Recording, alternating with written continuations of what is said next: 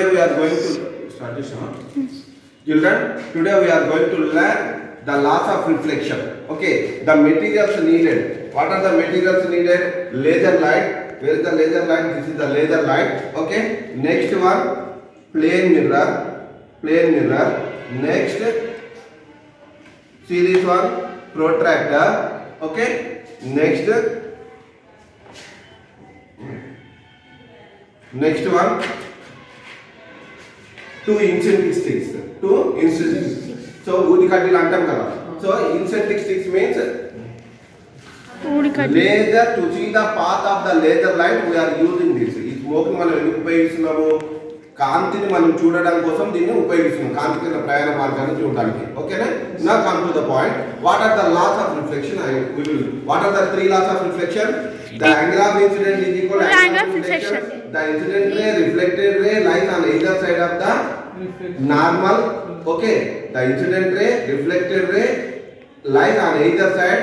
The incident ray, reflected ray and the normal lies in the same plane. Angle of incident is equal to angle of reflection. First we will verify that. See this. Now, see this. This is the point of incident. Observe this. This is the point of incident.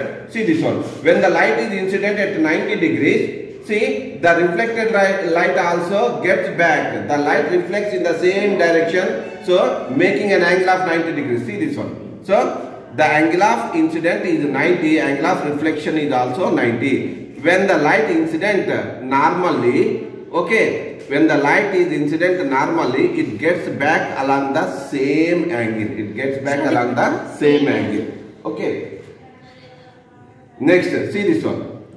Now the angle of incident, after this, the angle of incident is 10 degrees. Yes, sir. Okay, this is the incident ray. After this, this is the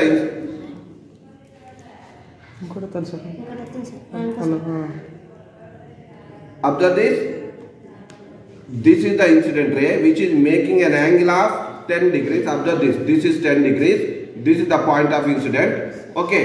So, angle of incident is 10 degrees. Angle of reflection is also 10 degrees. Next, angle of incident is 20 degrees. Observe this one. Angle of incident is 20 degrees.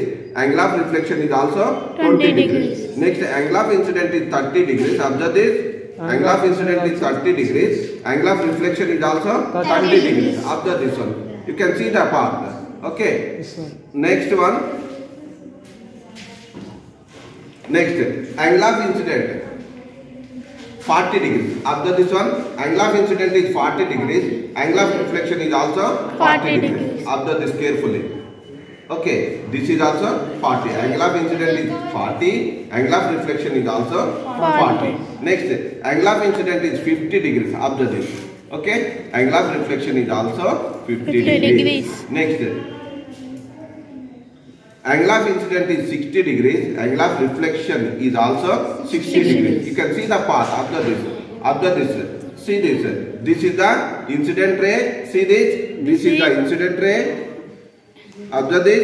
Yes, sir. This is the incident ray. Can you see that? Yes, sir. And this is the reflected ray. This is the reflected ray. So with this we can conclude that angle of incident is equal to angle of reflection.